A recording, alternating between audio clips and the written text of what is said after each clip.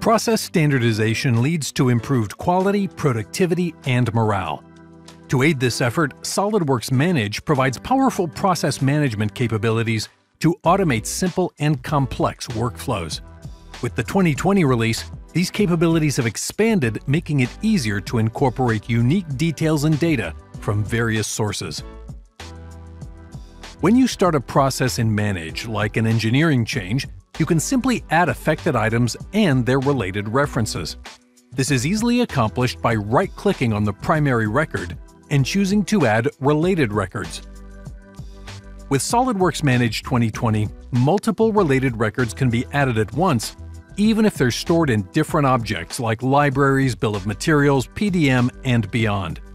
This greatly reduces the time to accurately capture the necessary records when starting a process. SOLIDWORKS Manage 2020 also supports new scenarios for processes. Special objects like risks, project issues, and product requirements can now be added to a process so you can automate their disposition.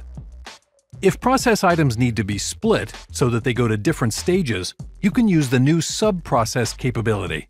For example, in the engineering change scenario, you can specify some files to use the express route while the others use the standard route.